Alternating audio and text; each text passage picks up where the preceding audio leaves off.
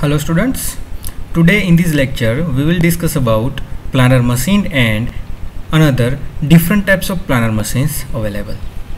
So first of all, let us start with the different parts available in the planar machine and how this planar machine works. So to understand the working principle of this planar machine, let us have a look at this simple figure of this planar machine. Now as you can see, we have discussed the same parts available in the case of the shaper machine also. Most of the parts are similar to that, but the movement provided to the tool and the table, that is the different. So over here, the first part, that is the bed. Similarly over here, this is the second part, which is called as the table. And over this table, workpiece is set. Workpiece is set over this table. The part which helps to hold the tool, and that part is called as the tool head. So this is the tool head. Now similarly, the next part which helps to hold the tool head and which maintain the movement of the tool head in this horizontal or axial direction, that part is called as the cross rail. So that is the fourth part, that is the cross rail. Now to obtain the movement of the tool in vertical direction, this entire cross rail needs to be moved in upward and downward direction, and for that movement the next part provided, that is the column. So this fifth part is called as the column, and which helps to obtain the vertical or up and down movement of the tool in this planar machine. And at the top portion, transmission system is provided. Transmission system, which helps to obtain the table and tool movement. And as in this case, you can see that this pulley arrangement is provided to obtain the transmission movement. So now we have seen the major parts available in the case of the planar machine. So to understand the working principle of this planar machine, just simply first understand which is the primary motion. The primary motion in the case of planar machine, that is the reciprocating movement of this table. And so the first workpiece is set over here,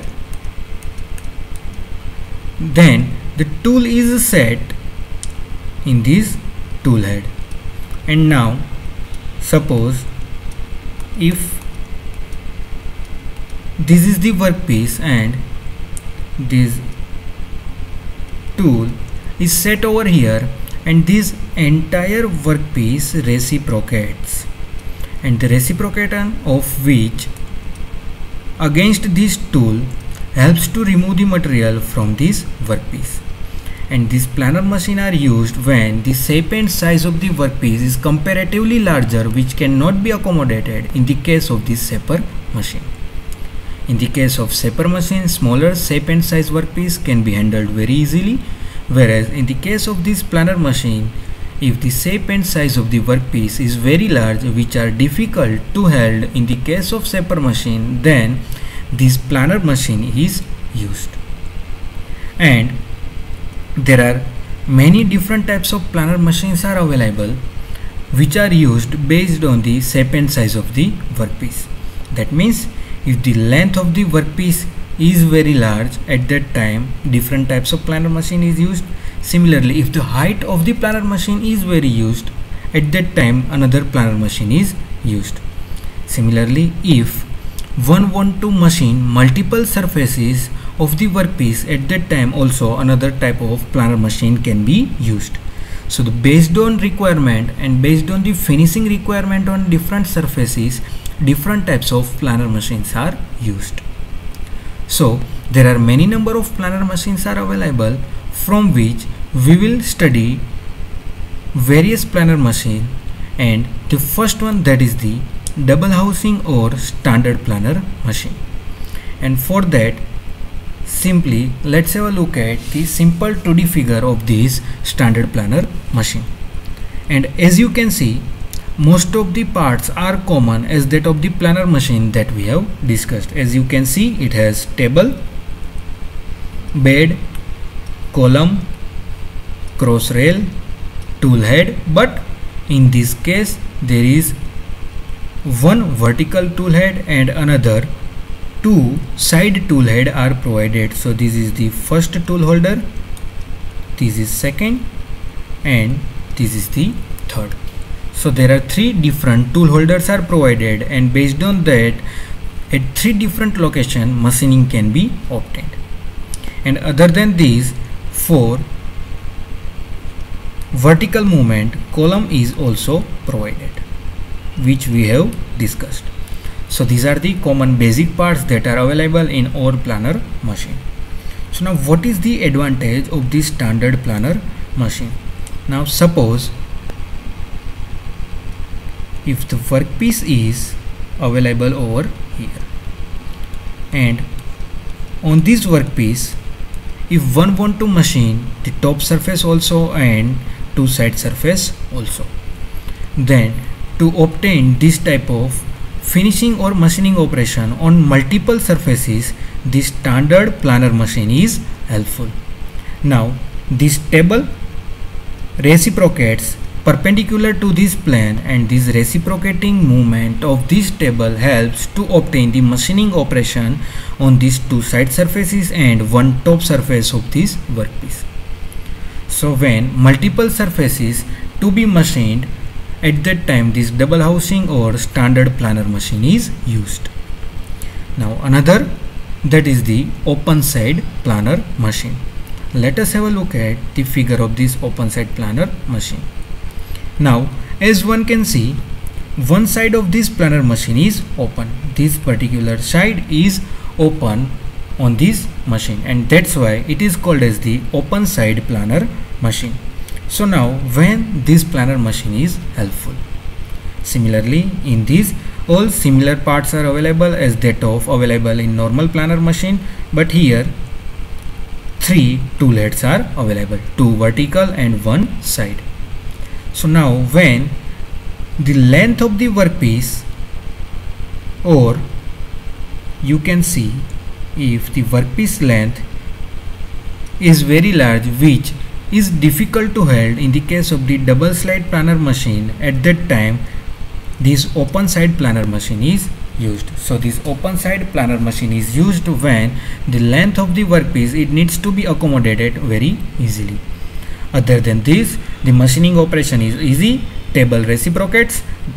With this table, workpiece is also reciprocate, and the material removal takes place with the help of these tool heads provided on the cross rails. So this is the basic explanation for the case of the open side planar machine. Next, that is the pit planar machine.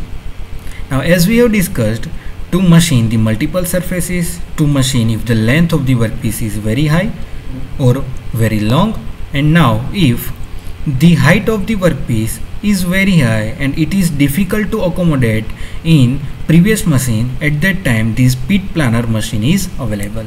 And as one can see, there is certain depth is provided for the table and the base, or we can see the pit is provided, and that's why this machine is called as the pit planar machine. And as you can see, base is provided, table is provided, and the work is accommodated over here. And if the height of the workpiece is very high, and this can also be accommodated very easily in the case of the pit planar machine. So this pit planar machine is helpful when the height of the workpiece is very high and which is difficult to operate in the previous machines. Other than this, two tool heads are available, and the further machining process can be obtained by similar working principles that we have discussed in our previous topics. So this is the basic 2D figure of this pit planar machine. Now we will discuss about planar machine operations. So to understand different planar machine operation, that means if one want to clean or one want to machine horizontal surface, maybe one want to machine vertical surface, or if one want to machine angular surfaces, then how to operate these different planar machines. So the first case, that is the planing the horizontal surfaces and how these horizontal surfaces can be obtained. So to understand this, just take a simple example. Suppose if this is the workpiece and the tool is provided over here. Now to machine these horizontal surface, simply this workpiece is given movement in the horizontal direction, or this workpiece is given reciprocating movement by using the particular mechanism, and when this workpiece moves in forward direction, the material is removed in the form of the chips. So the material is removed over here in the form of the chips, and now when this workpiece comes back, at that time as the clearance angle is provided to the tool, no material removal takes place and just simply it rubs against the surface. And as the clapper box mechanism is provided, so there is no effect of tool on the workpiece. So this is how simply these horizontal surfaces can be planed using this planar machine. So again, let's have a look over here. If one want to machine this horizontal surface, so with the help of this planar table, this workpiece is given horizontal movement or horizontal reciprocating movement, and as this tool is set perpendicular to this workpiece, during forward stroke it removes the material, and during return stroke it just simply rubs against the surface, and this is how this horizontal surface can be machined. Now the another case, that is the planing of the vertical surfaces, and planing of vertical surfaces, that is important to understand in the case of the planar machine. Now let's take an example by using this simple figure.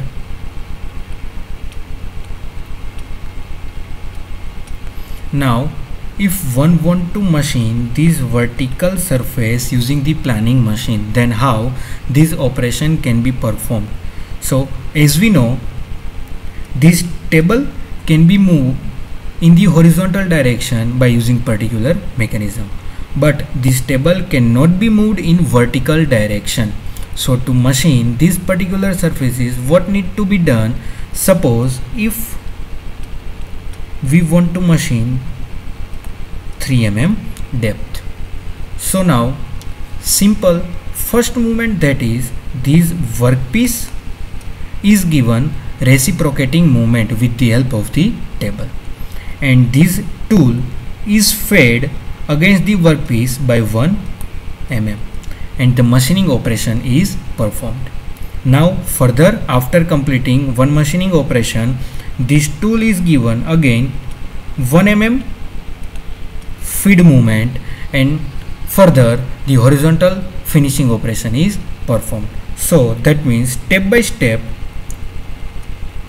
first 1 mm depth is obtained, then 2nd mm depth is obtained, and then 3rd mm depth is obtained. So by feeding tool in vertical direction by certain mm, these vertical surfaces or vertical machining operation can be obtained in the case of the planar machine. So this tool is fed step by step against the workpiece, and this table is given reciprocating movement as available in the planar machine. So this is how the planing of vertical surfaces is carried out in the case of the planar machine. The next movement or the next machining operation, that is the planing angular surfaces, and these angular surfaces is obtained by just simply using the swiveling head. This swiveling head is used to provide certain angle to the tool, and by providing that certain angle, after that the machining operation or the steps to be followed are similar. Means this table, if this is the workpiece and below the workpiece table is provided, so this workpiece is given reciprocating moment as we have discussed, and as the angular position is provided from the starting to the tool, so this angle or these angular surfaces are obtained by using this simple mechanism. So the tool movement or the tool position is at certain angle which is required to produce these angular surfaces. Means in the case of the horizontal surface, the tool is perpendicular to the workpiece. Similarly, in the case of the vertical surfaces machining, the tool is perpendicular to the workpiece. But in the case of these angular surfaces or angular machining operation, tool is given certain angular movement based on the requirement, and other steps to be followed in the case of these angular surfaces finishes are similar to that of horizontal and vertical finishing operations. So this is how these angular surfaces is obtained by just simply using swiveling head provided over here. So that part is called as the swiveling head. Now the next another machining or the finishing operation can also be obtained using this planar machine, that is the planing of the formed surfaces. And to plan that formed surfaces, the tool is given movement in the form that is required. That means if the form required is like this, then this tool is given the movement in the similar shape that is required, and the movement of the tool and workpiece is similar as we have discussed in our previous cases also. And the next machining operation, that is the machining operation with which splines can be obtained in the case of the workpiece also. So to obtain the splines, simply a cutting rack or spline operation is performed in the case of the planar machine. But for our exam also, the three main important movement that is important, that is first one is the machining horizontal surfaces, machining vertical surfaces, and machining angular surfaces. And the machining in the case of the planar machine and in the case of the shaper machine, both are similar. Means the planar machine operation are similar to that of the shaper machine operation, but the difference is that in the case of the planar machine, workpiece or table is given reciprocating movement, whereas in the case of the shaper machine, tool is given reciprocating movement. Other steps or other methodology is similar in the case of the shaper machine or the planar machine. So I hope it is clear to you that how these different operations are performed in the case of the shaper machine or planar machine. So looking forward to see you all in our next lecture. Up to then, thank you.